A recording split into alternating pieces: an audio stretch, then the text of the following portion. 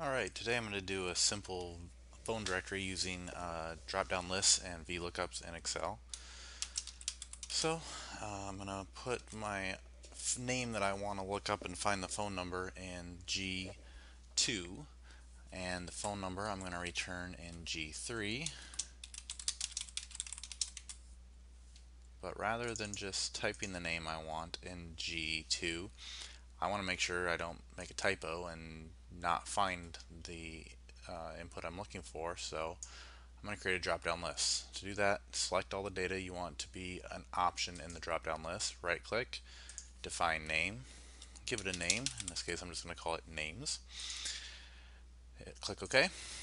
Then go to where you want the drop-down list to appear, and go to Data. Where did it go? Data validation, and then list for a drop-down list. And the source is going to be that variable we just assigned, which is equals names.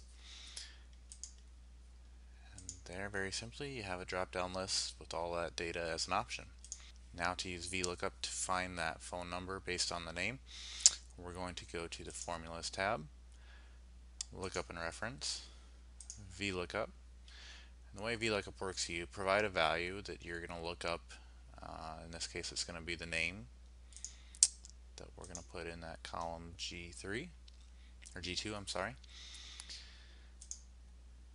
Then you select the table array that's going to contain that original lookup value along with the new value that you're trying to find. So in this case, this whole array contains the names that we're looking up and then the phone number that we want to return. It could have potentially been the cost center if you were doing this for a different purpose. Then you provide the column index number. So no matter what these numbers are here, you just count the columns, and this is the column you want to return. So 1, 2, 3. So we want to return column 2 here. It doesn't matter, if these are H through J or whatever. You always just count, from the left wherever your data starts, and then select the index number that you want to return. And then the range lookup, I've never found a reason personally to use true, but basically the values are true or false, and basically it's a exact match is equal to false, and like a approximate match is true. Never really found a reason for an approximate match, but you may find that in your work at some point. But we're just going to go with false here. And we're going to say OK. Right now it's NA because we don't have an actual name selected, but if we select one, we can see that we have now looked up the phone number.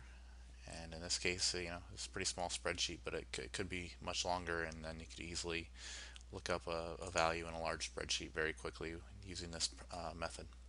Thanks for watching.